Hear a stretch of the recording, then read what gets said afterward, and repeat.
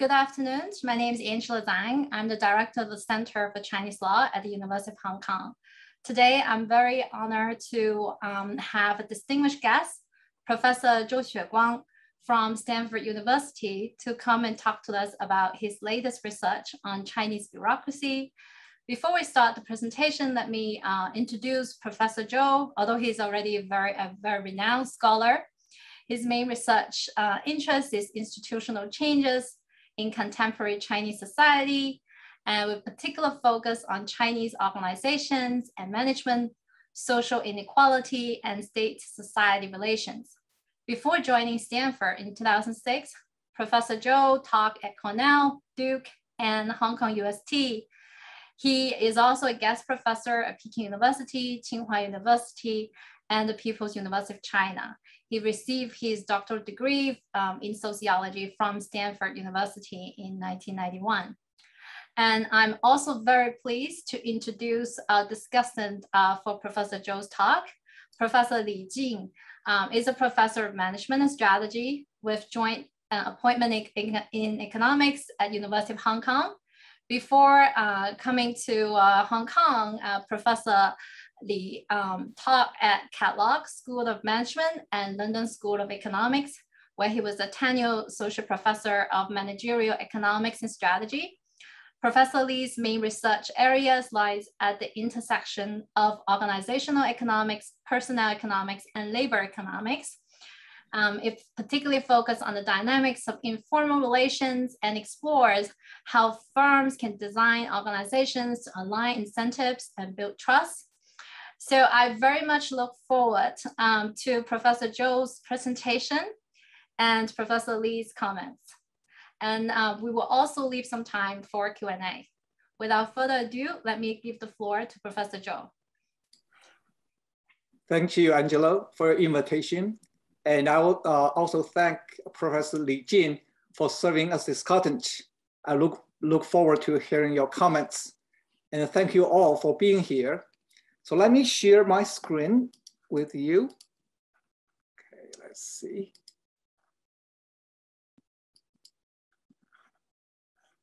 Does it work?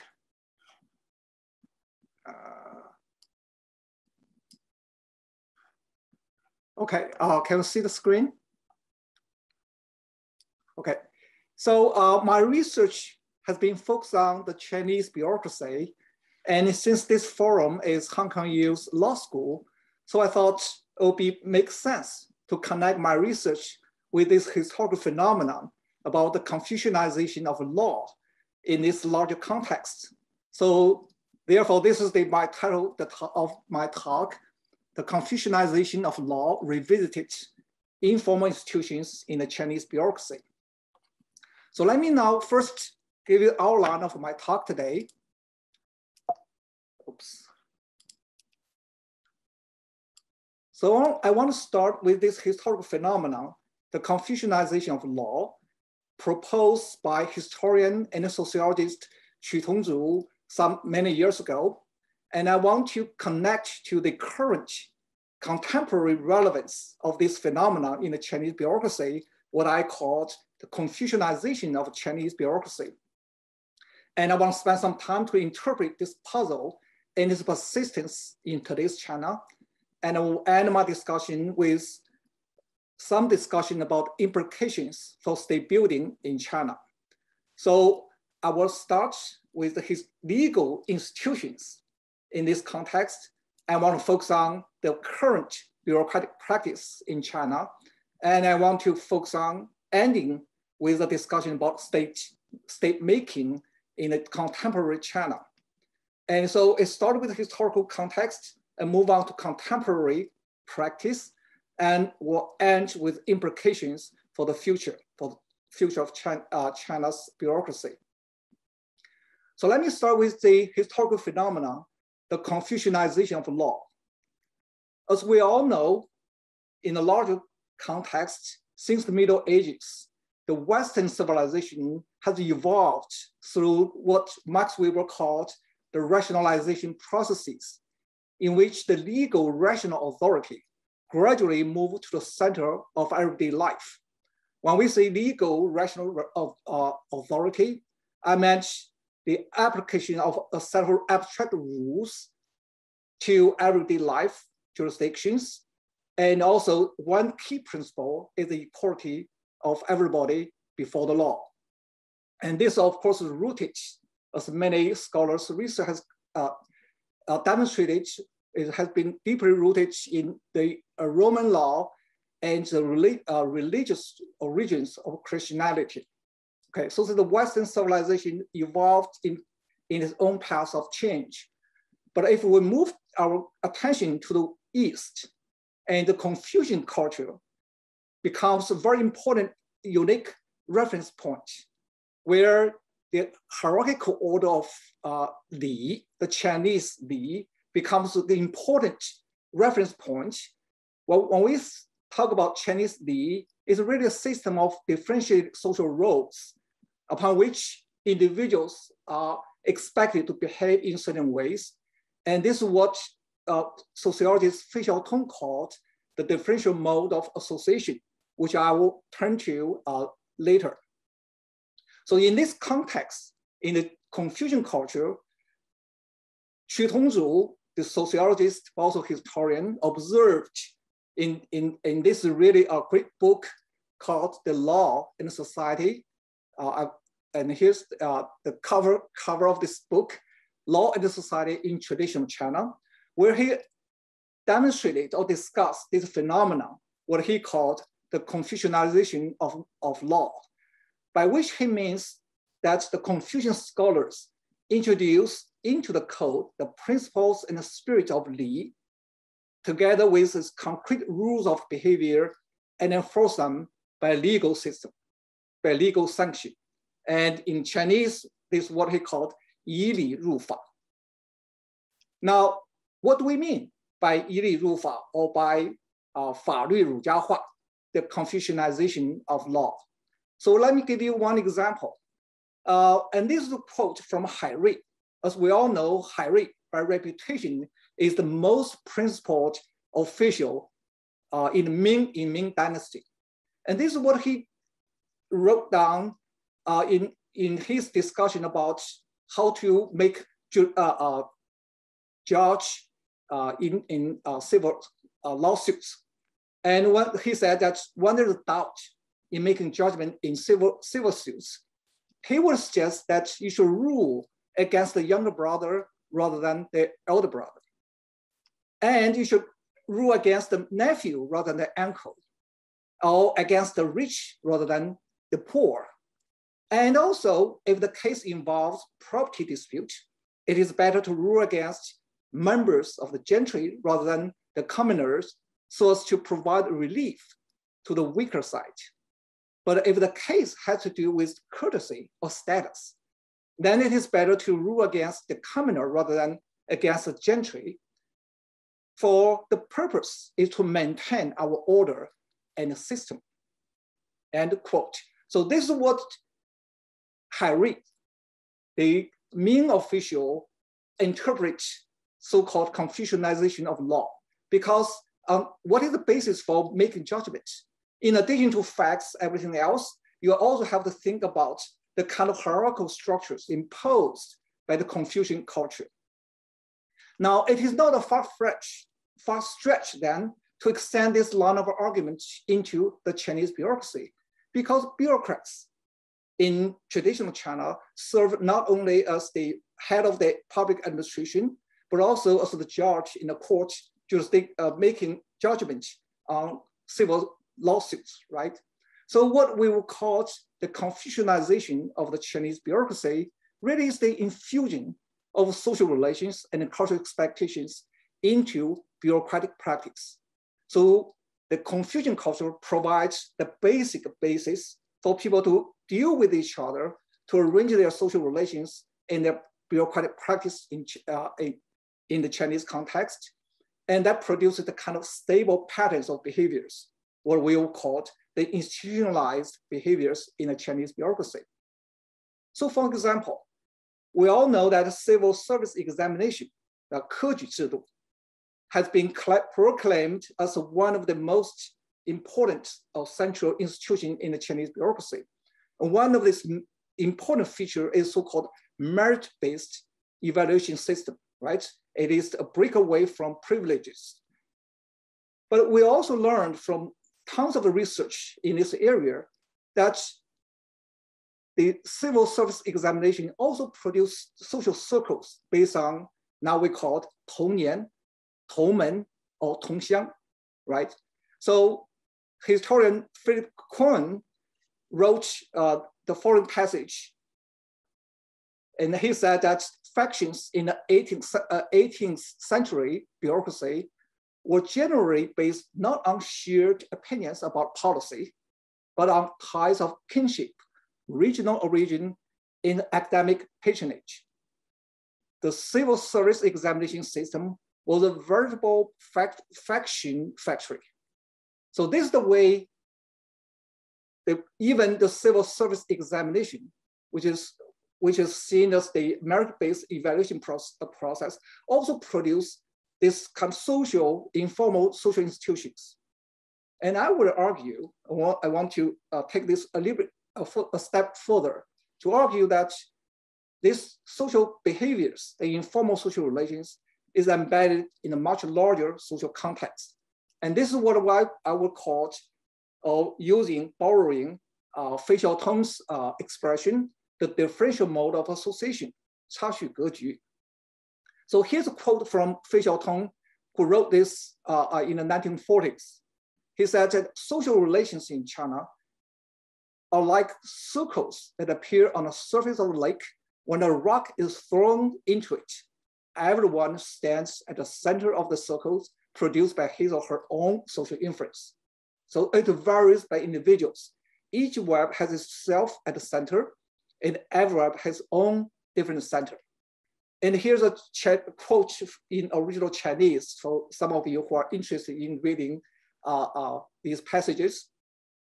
So the image from this argument here, or the metaphor that Fei Xiaotong used, is that each individual actually is occupying its own center, his or her own center, and the social relations is arranged based on the social distance, either in reference to blood relations, kinships, or some other kinship analogy, right? So for example, in terms of blood relationships, the family is the most closely related to self.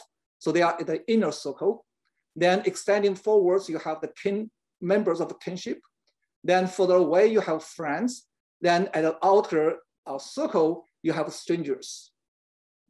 So the idea behind this metaphor of 差序格局 is that they are not only based on so-called blood or kinship relationships, but they can be generalized into a patriarchal institutions into other areas.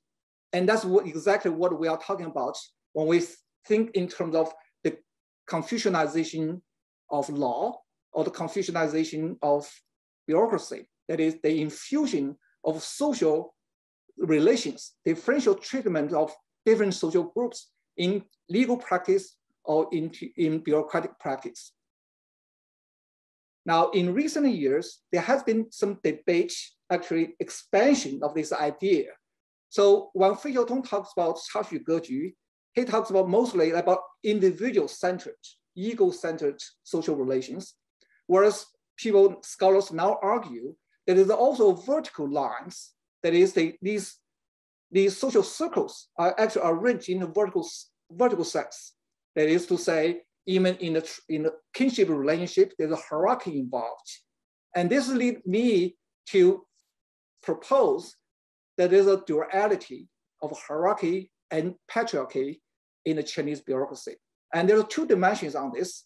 One is vertical hierarchies organized vertically, and the other one is horizontal organization of differential treatments based on social distance. So these are two dimensions organized into what we call the Confucianization of bureaucracy in a Chinese context.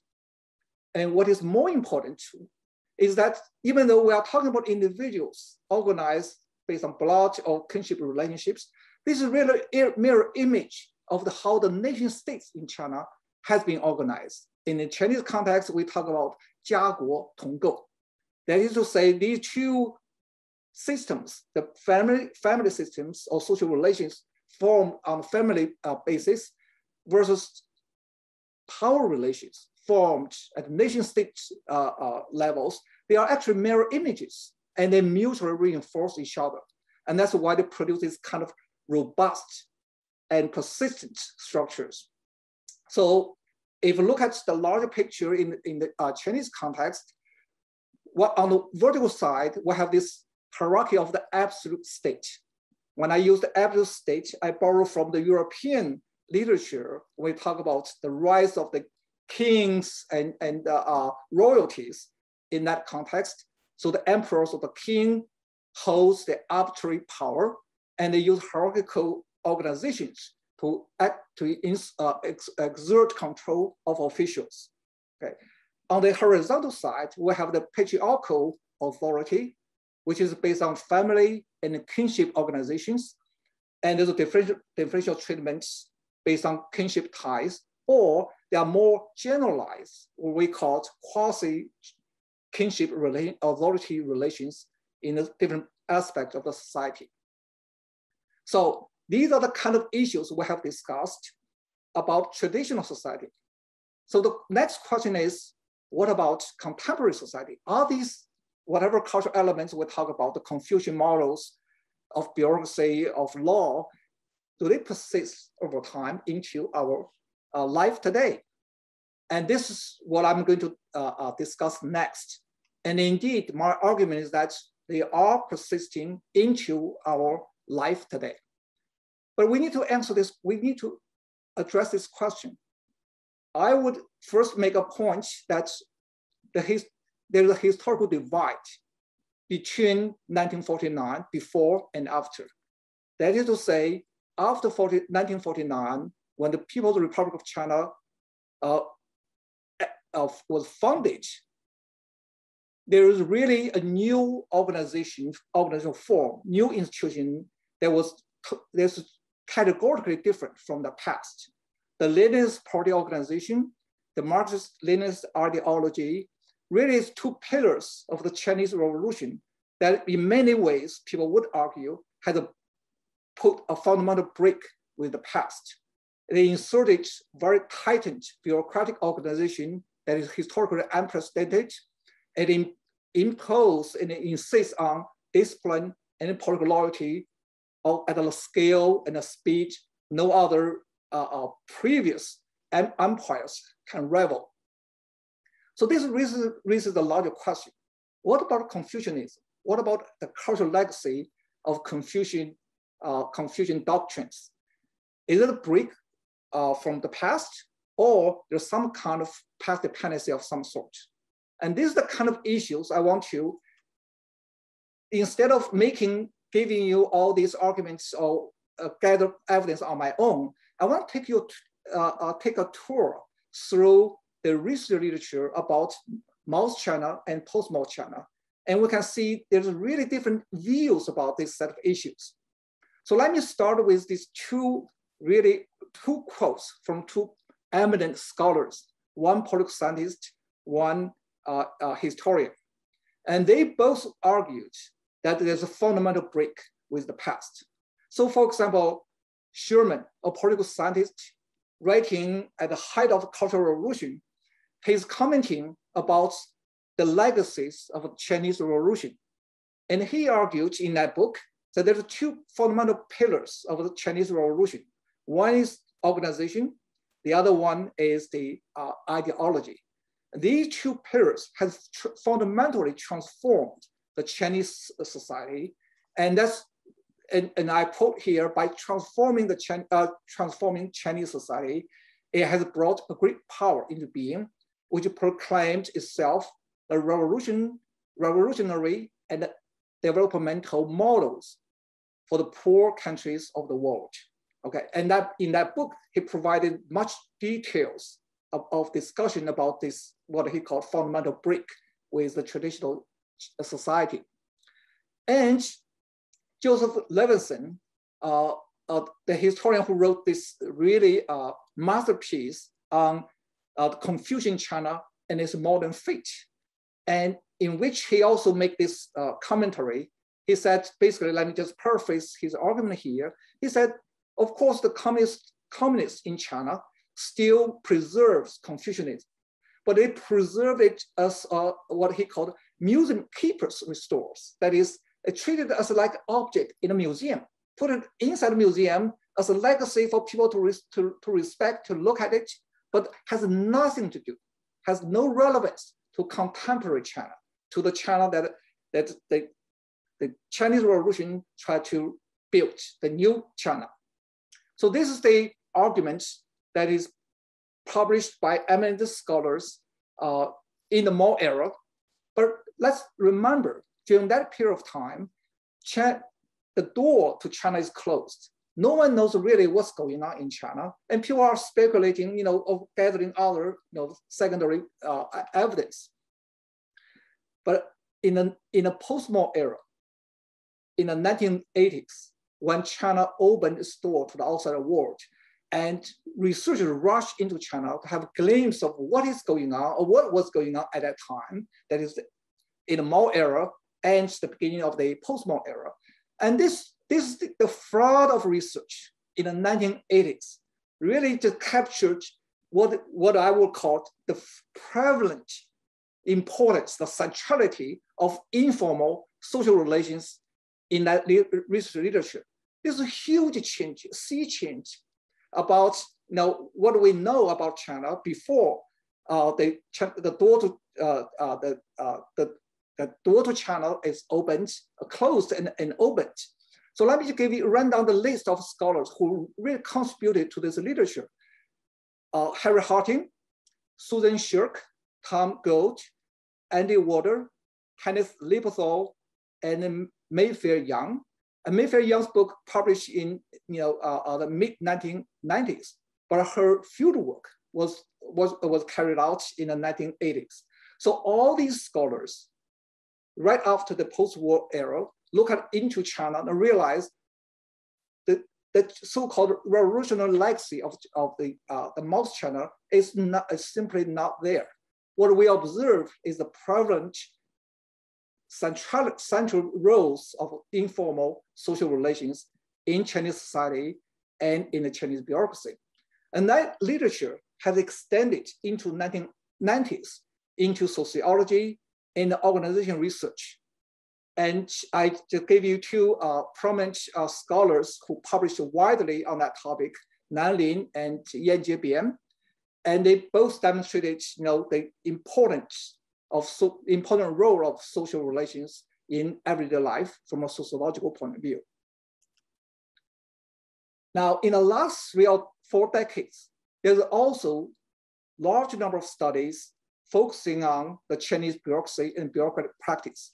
And again here, we discovered or rediscovered the really central role of informal institutions and practice in the Chinese bureaucracy.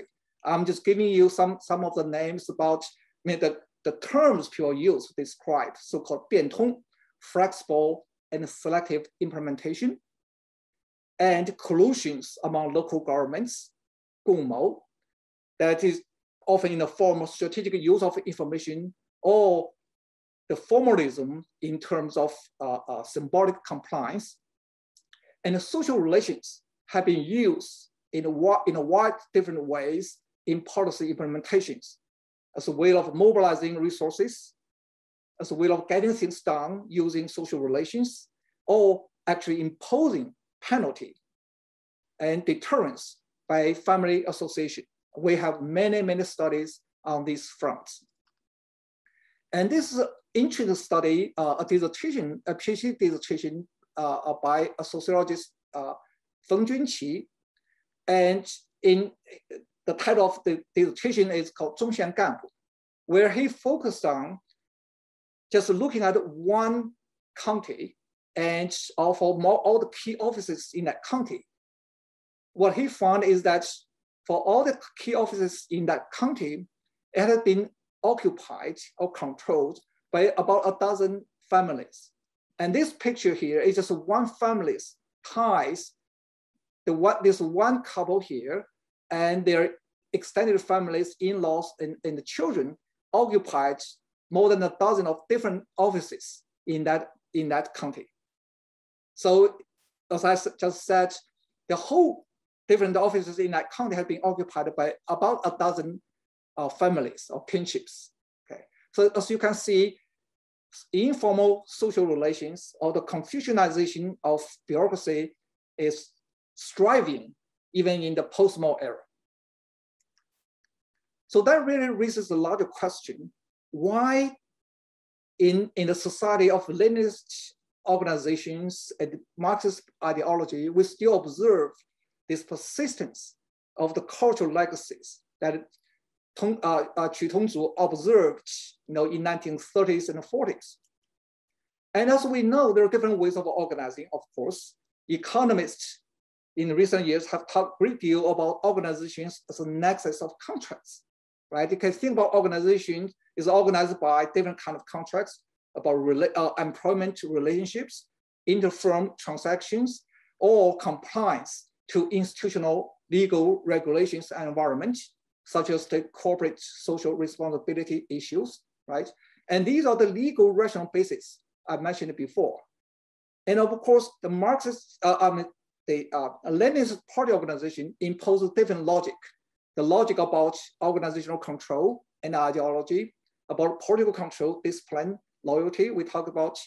And this is what I will call a political logic that is involved.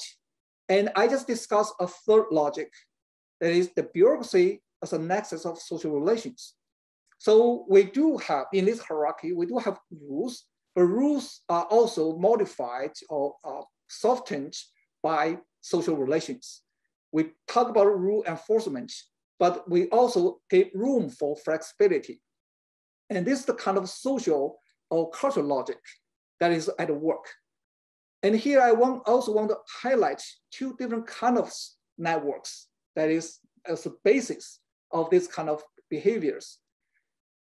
In many studies, especially as ethnographic research and sociological research of the past, people have emphasized so-called the golden rule of reciprocity as the basis of social relations. So in a way, if we think about this reciprocity as a basis of social relations, it really is a market-like solutions, right? Relationships will change or vary depending on the calculation of cost and the benefit. That if it's reciprocal, it will last, will perpetuate. But if it's asymmetric, then quickly this kind of relationship will dissolve or lead to some other new balance, right? So people talk about, in this larger context, people talk about different type of social relations or ties, some strong ties or weak ties, or emotional ties or instrumental ties, and so on and so forth. But I want to argue that in social relation in a Chinese bureaucracy, it's not like that kind of reciprocity-based network, rather is what I call identity-based network. So if you think about the officials and their relationship that cultivated in their work environment, first of all, it's always workplace-based, right, Danwei-oriented, and their mobility is confined with a closed internal labor market, and there's intensive interactions around authority structures, and social relations typically is not only hierarchical, but also multiplex, that is, it involves multiple dimensions. They are co-work experience, they come from school alum relationships, and some of these are entered marriage relationships. So because of these features, this kind of network tend to be stable, robust, and long-term. So this is actually a great threat to a centralized state, right? If you think about it, on the one hand, you have the hierarchy-oriented Leninist party organization, and on the other hand, you have the Confucianist bureaucracy that's infused with social relations. On the one hand, you have centralization of authority, vertical structure here, but on the other hand, you have the multiple egocentric social circles that 差序格局 we talked about. And On the one hand, you emphasize political loyalty to the party line. On the other hand, you have the patient-client relationships that persist at a horizontal level. So now it's no wonder that we observe strong reactions and quite frequent from the top-down process. That is the effort in the last 70 years of tightening up bureaucratic constraints in terms of inspection, evaluation, incentives, and of course, formal rules. And also we observe waves of political campaigns that try to combat or contain the widespread informal social relations in the bureaucracy. But I want to point out that ironically, there are also countervailing forces in debureaucratization, in informalization, and the reproduction of the informal and social relations. And here I want to just say a few words about in actual bureaucratic practice. What are the sources that produce this kind of informal social processes? Now, for those of us who study bureaucrats or you interact with local officials, and you understand they face tremendous pressures to get things done, to fulfill the requirement. But they do this under huge uncertainty and arbitrary power from the top. So you have to get things done, but using all kinds of means, including through flexible implementation. You get things done through collusive behavior, or you get things done through symbolic compliance. But all these require social relations, not the formal bureaucratic rule following, but social relations in or around bureaucracy.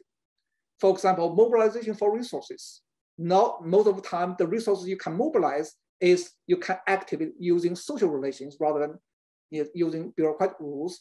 You want to cover up to ensure symbolic compliance. Again, that requires dense social relations.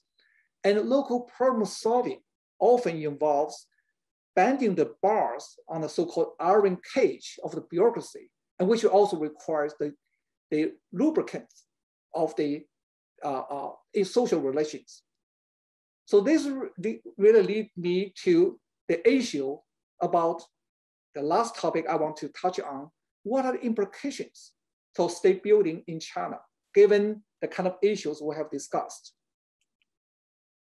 So let's return to the larger picture I begin with.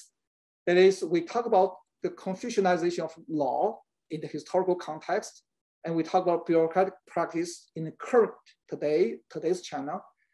And then we are moving on to think the larger issue about the distinctive state building path that China has taken in the last, say, since 1949. So what have we learned about this? Now, let me just take a step back and think about the rise of modern states from a European experience, because at least in the literature, the modern state takes a form really in Europe.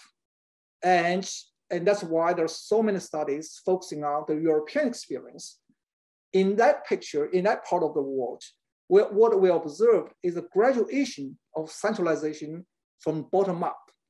The aristocracies, the local laws, all over the place, they gradually aggregated, centralized upwards into the kingdom, into the royalty. So in that process of state building, what we have here is the increasing formalization of institutions in taxation, in finance, in military, in public administration, and so on and so forth. And in this long process, the role of formal organization and the hierarchy extremely important. And the counterpart in the informal social relations declined over time. But China took a very distinctive path of state building in its own history. So historically, if you look at the Chinese state building process, the centralization and formalization sets in very early on and over a very large territory. So by Han Dynasty, Chinese state already had elaborate bureaucratic organizations. So the bureaucracy is elaborate, but not necessarily very effective. And that, of course, met a lot of challenges in its governability over a large territory. And so it resorted to the ideology and the practice of Confucianism for cultural integration. And there are many discussions in literature on this point. And so the essence of the Confucianism, is, at least from the governance point of view, is a differentiated social roles around the patriarchal order, and kinship organizations played a very large role as a key mechanism in local governance. And of course, there's also institutionalization of the Confucian doctrines in legal practice that produced the Confucianization of law and in bureaucratic practice. And this also gave rise to what I just discussed about the central role of identity-based networks in and around Chinese bureaucracy. In contemporary China, if we fast forward to today's China, what we observe is that the Leninist party organization acquires tremendous organizational capacities to get things done. And we have already witnessed great achievements of the past 70 years. But there's also tendency to over-centralize in resources and in decision making and overreach into society in terms of neighborhood organizations or villages and so on and so forth. And that produces or triggers the kind of principal agent problems that economists talk a great deal about, and organizational failures that induce corresponding responses.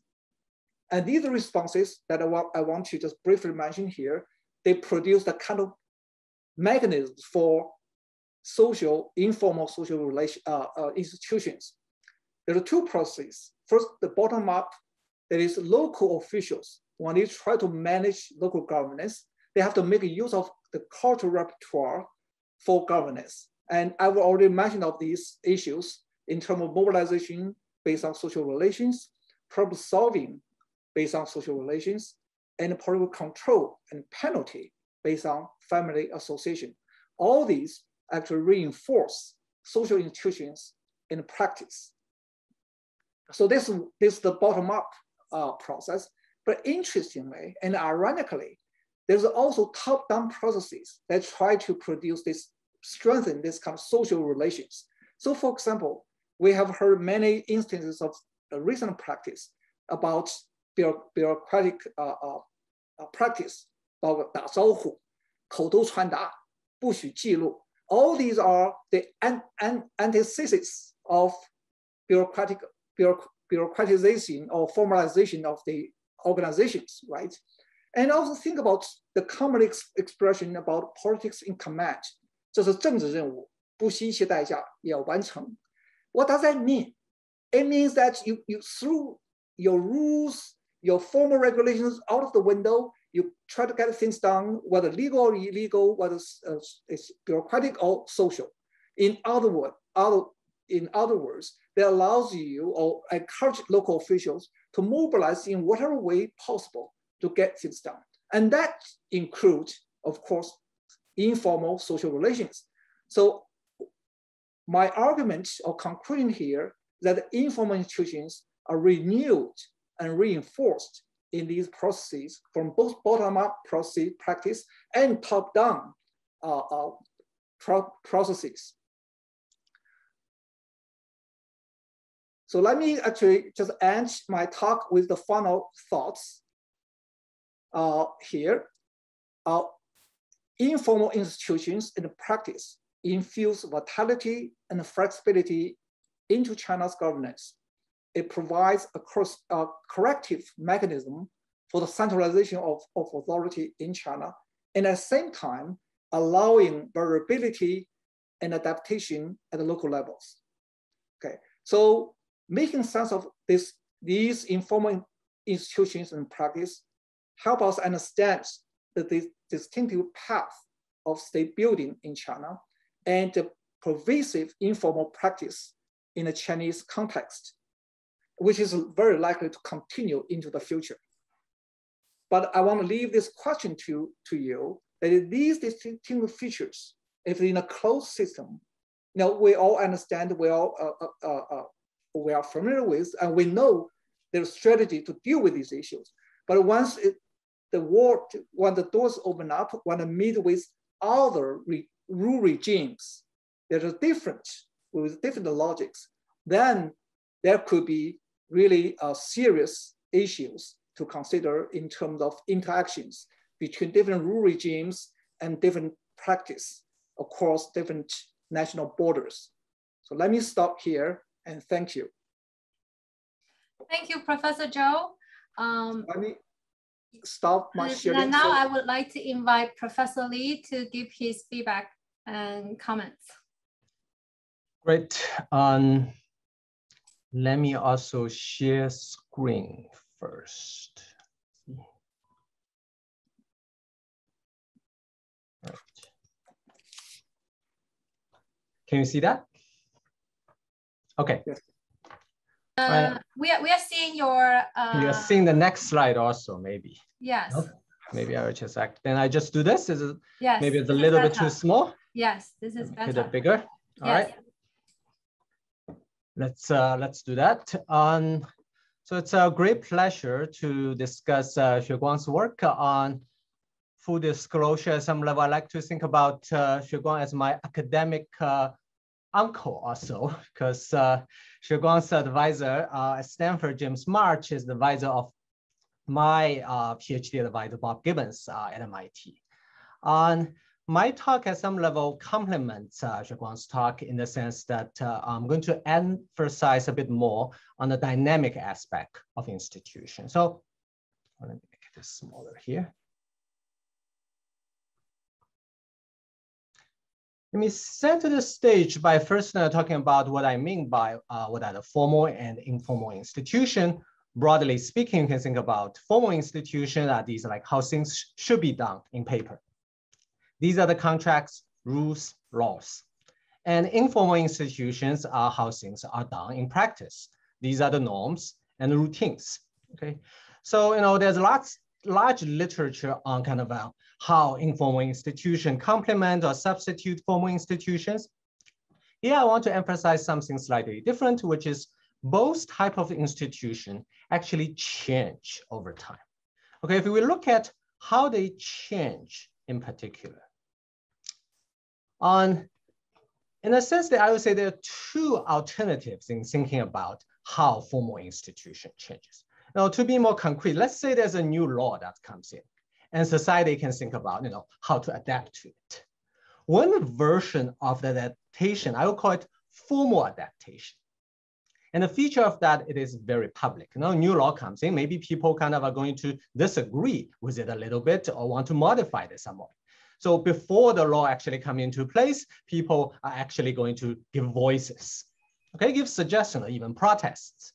That's the ex ante stage. But once the law is passed, then people are likely to comply to it. And if you really hate it, you may exit. Okay. So at some level, you can think about this as a fairly the European way of thinking about it.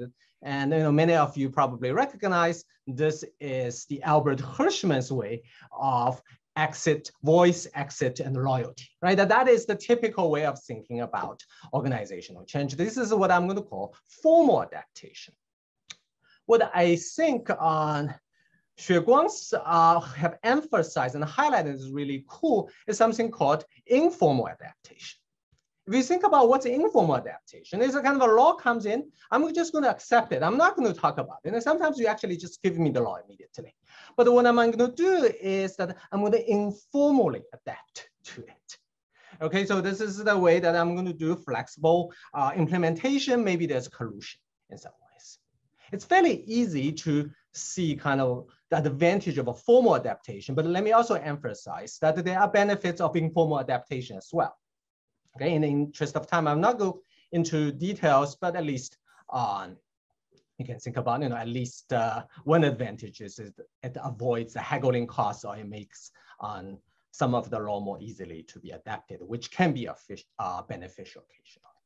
Okay, now going back to Xueguang's talk on kind of the Confucianization of law. Okay, well, here I would say there are two questions.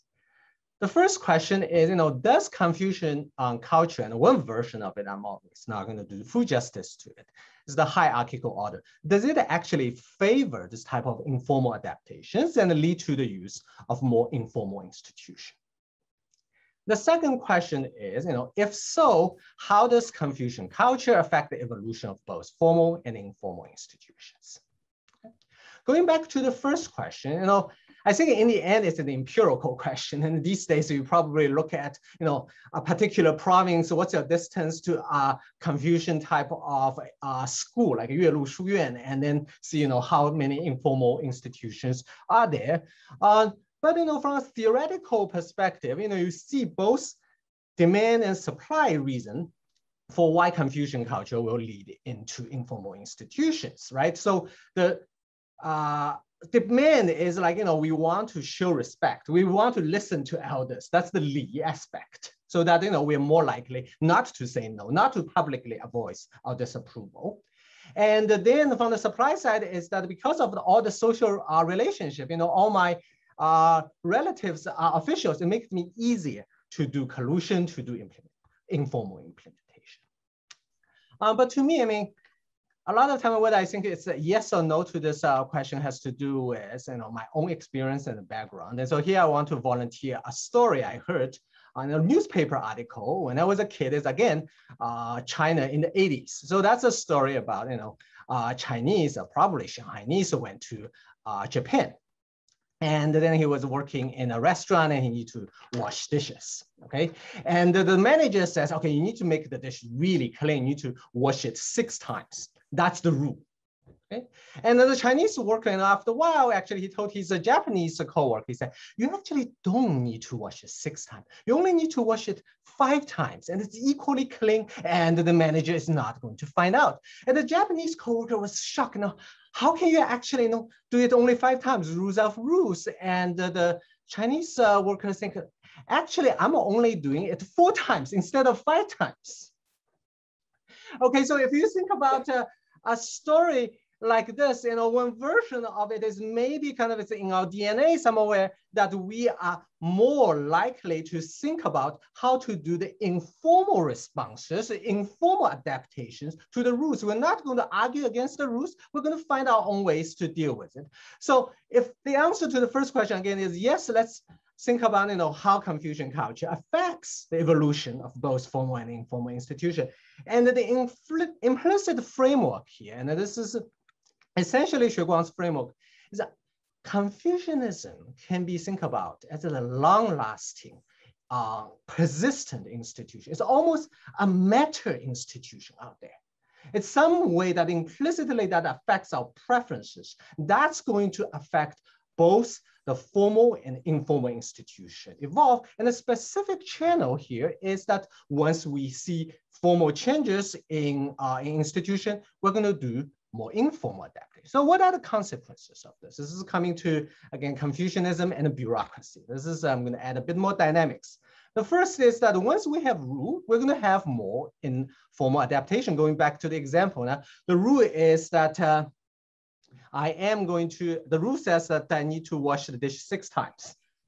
Okay, and an informal adaptation is I'm actually just a cut corner, do it 5 times. But once if I do it 5 times, I'm not caught. I do a little bit of reinforcement learning. That's the fancy word these days. Okay, I'm going to cut corner a bit more, 4 times, 3 times, until one day what's going to happen, it's likely to be I'm either going to get caught or maybe the customers get sick or whatever reason. And then the central authority is going to know that, okay, you are actually doing informal adaptation. If you're doing informal adaptation, how's the center going to respond? They're going to respond by giving more monitoring. Perhaps they add more rules, and maybe they add different types of rules. I would add, maybe they'll add rules that are more crude. And these rules are more crude either because these are rules, in response to emergency, so they don't have time to think about, or maybe these rules are strategically crude because these cruder rules are easier to monitor. Okay, they're going to spend a lot of resources to monitor. And then what's the further consequence? One of the consequences is that the status or the organization is going to spend a lot of time to monitor, but you cannot monitor forever. So you run into some kind of a cycles that's emphasized in some of, I think it's great work by Xueguang. But another consequences of this, it's already alluded earlier, is that we're going to see more monitoring, more rules. As a result, we're going to see more bureaucrats. Bureaucrats doesn't use informal rules, but the bureaucrats nevertheless. So I cannot resist, but showing you this quote from one of my favorite shows called Yes Minister. So this is about this person on. This is actually from a book, which is the fictitious diary of this Minister of Internal and Administrative Affairs. He says, furthermore, everything one does is carefully watched and supervised by these secretaries. And then there's an editorial comment that it's no accident that most of the really powerful offices in the world are called secretary, secretary of state, permanent secretary general, secretary, party secretary.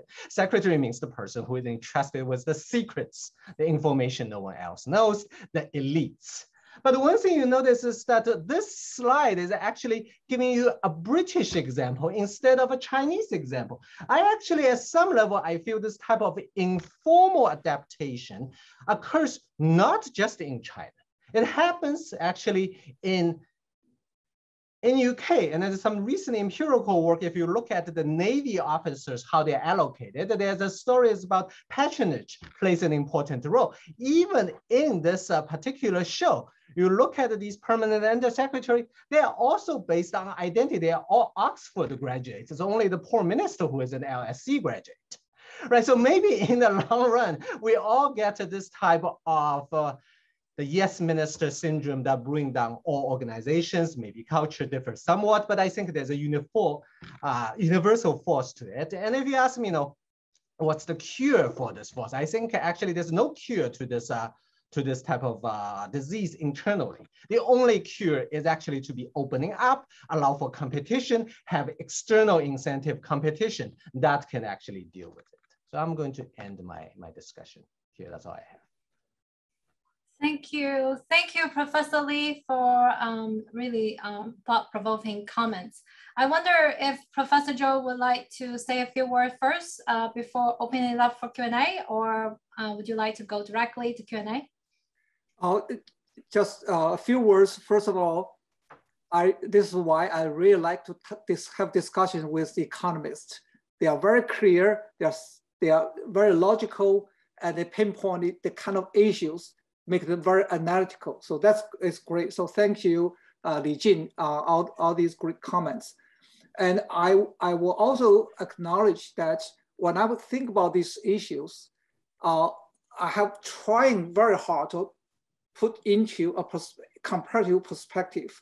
And I'm writing a paper pretty much trying to compare so-called the Roman law-based contractual views of social relations versus the Confucian views of based on social differentiations. There's some literature and discussion on this point, but I want to first you have really pinpoint the key issues that I need to address. I have not yet, and I want to really have.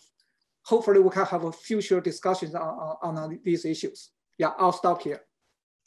Well, thank you, Professor Zhou. Yes, I also very much like Professor Li's feedback. And I also wonder exactly the same question that he posed for you is Confucianism, I mean, this kind of influence, is it unique to China? I guess in other jurisdictions, social relationship could also be close-knit. And as you've written in your past work that you have quoted, like works like Robert Alexander on those California cow brettle farmers, and then they also help resolve dispute. And there is a quite abundant literature in law economics showing how social relationship can be used as a substitute for formal legal relationships. However, I do very much enjoy the framework that you describe, and actually I think they have great relevance for what's happening today. I mean, I can give you a most recent example in relation to the Evergrande property crisis.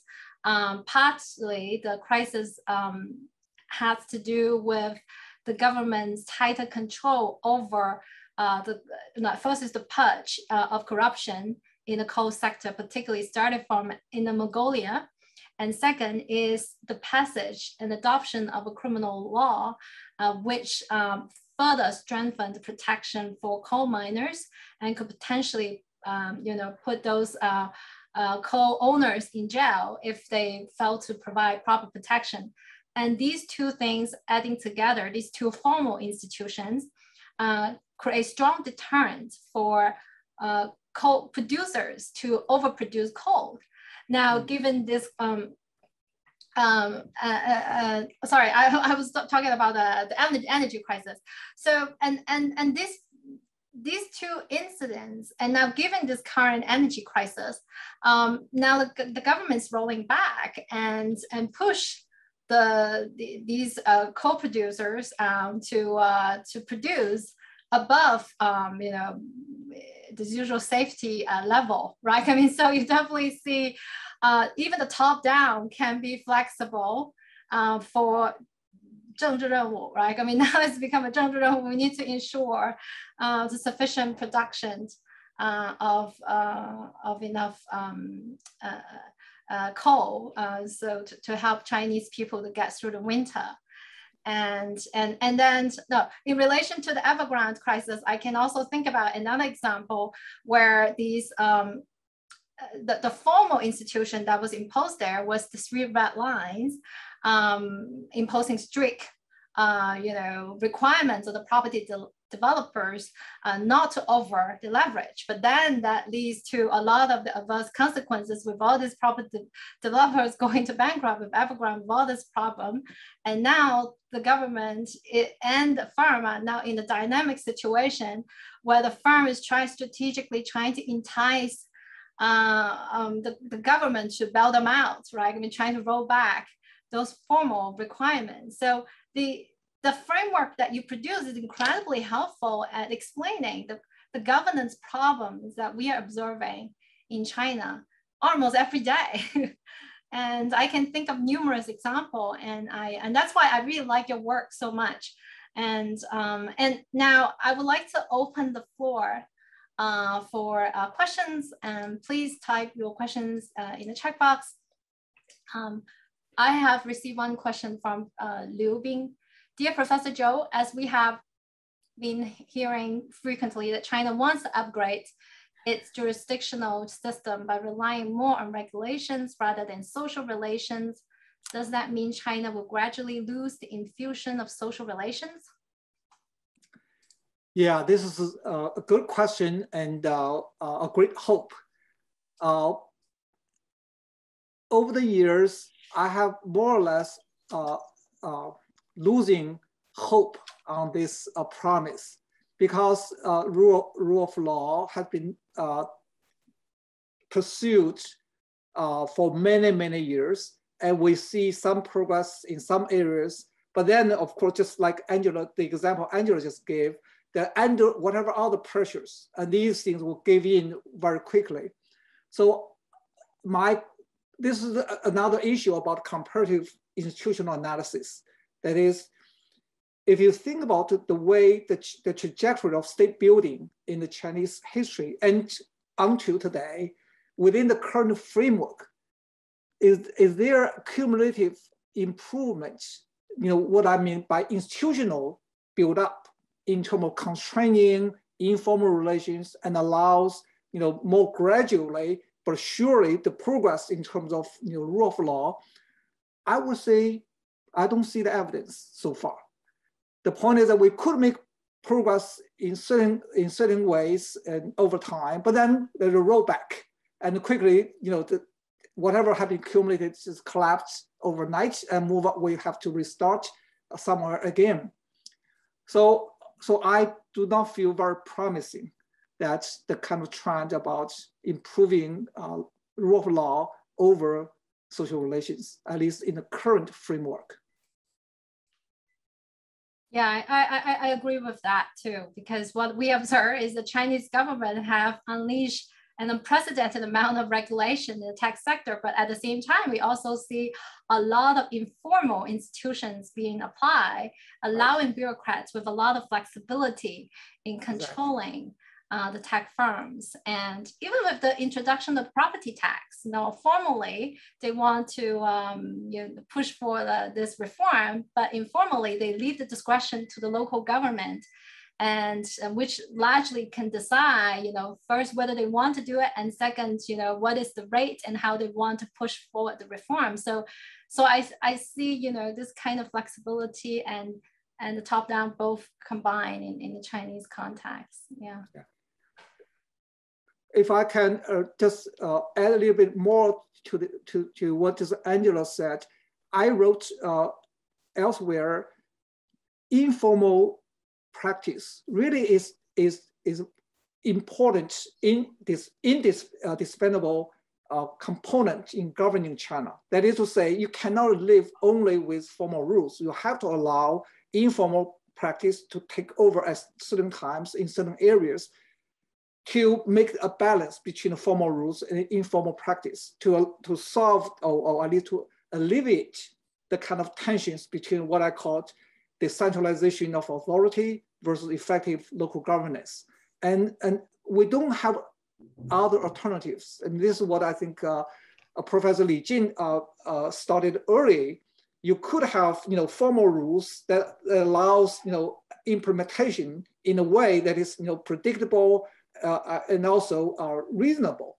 But then without that, you have to allow some kind of informal adaptation, which give the appearance of formalism, compliance, symbolic compliance, but allows local adaptation.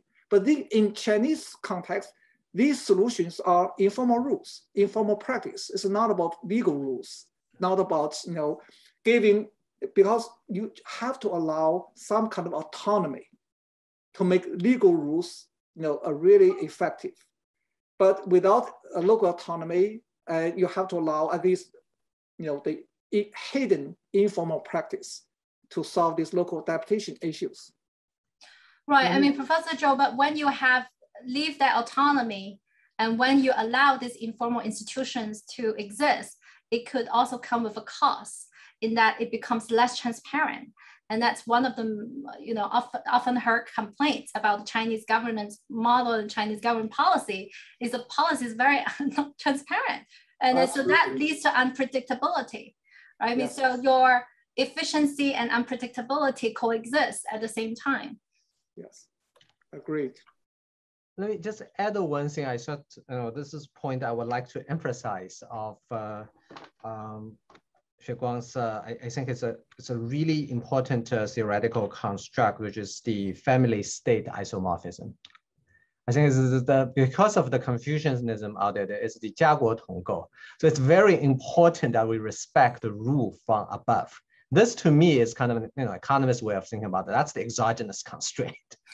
Once you have that exogenous constraint, then rules from above cannot be disobeyed in some way, which means it will force an informal adaptation, which then will strengthen the informal institution out there. I think that's the loop. That's just a point. If I just add, Li Jin, actually, Fei Xiaotong made almost the exact point you just described. Yes, he said, with the elderly, you cannot disobey them, but then you can just in practice, just ignore their instructions. Yeah, that's what I do with my mother-in-law all the time. Is this going to be broadcasted? So I wonder, Professor Zhou, if you have time to answer one more question from our students, from Sun Jing. Actually, he has two questions. How do you look at the impact of transnational legal orders on China's legal orders? I mean, that seems to touch on what you said at the end. Like the US-China first round deal, it's reopening in the domestic financial market. And second, how do you consider the future impact of Chinese legal orders on the rest of the world, like the BRI and other programs? Well, these are very professional questions. I'm not a legal expert. I don't know enough to say something substantive. But my last question, my last comments to end my talk actually was what I've been thinking. That is, the Chinese way of doing business or informal way of getting things done has been practiced for so many years, have been well understood, well practiced in the Chinese context. And so within people have expectations. People know how to respond strategically to these issues. But once you put it in international regime of different rule regimes, like the contractual laws, I think you legal scholars know much better than I do, these suddenly becomes an issue. So one of the complaints I read a lot is that rules, they do not expect China would abide by the rules, by the expectations, because in the past people have rules but not enforced, rules not being followed to the expectations. So I think that could be a major issue. That is, in the past we think about China enter the global stage, and gradually there will be consistencies and in practice in the rules. Maybe the rules will be changed because of the power China brings into the world stage. But integration into the international regime of rules and whatever other regulations is an important part of I think what is going to happen for China's future. So in that sense, I also think the way we discuss informal social relations in China today will have some implications about the global behaviors or standings of China in the future. Right. I mean, I really want to ask this one last question from a colleague from business school, Professor Gao Pingyang. Okay, sorry, it's very late. I understand it's very late. Sorry, just one last question from Professor Gao. I am more optimistic. I don't know what he referred to. I appreciate the comparative perspective you have adopted in relating it to the state building in Europe. There, the change was driven by the industrialization and the rise of commercial interests. I think the same change has been taking place in China. One example is that I think the rule of law is more prominent in areas with higher level of marketization. What do you think is the role of the expansion of arm's length interaction among social members play in shaping the state building? Yeah, this is a very good question. I think if I understand the question correctly, it's most recent internet interactions or interactions over internet that might create new platform, new dynamics that will induce rule abiding or formal rules or formal regulations that everybody can abide by and can create at least a new path that lead to cumulative change over time. Let's wait and see. I'm not, at least in the short run, I'm not that optimistic. In the long run, maybe the whatever the third wave of industrialization or post-industrialization would lead to a different path for China. But presently, at least the way I see it, I think we probably is more changing in the long cycles from one stage to another and back, rather than making substantial progress, at least within current framework. And that's my how I feel about in the short run. Thank you very much, Professor Zhou. I know it's very, very late in California, so I wouldn't keep you here further. We are over time already. Thank you very much for joining us. I learned a great deal from you and Professor Li, and I really appreciate that you come. And I want to thank the audience for staying so long, and thanks. And see you next time. Thank you, Angela, and thank you, Li Jin. Bye-bye. Thanks, Xueguang, so much.